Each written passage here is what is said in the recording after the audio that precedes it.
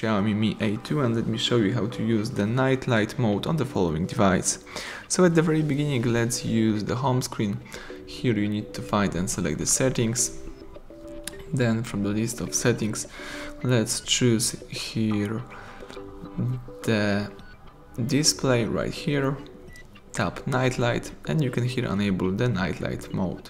So night light tints your screen amber.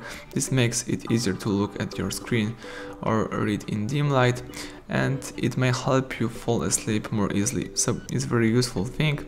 You can change the intensity of this night light.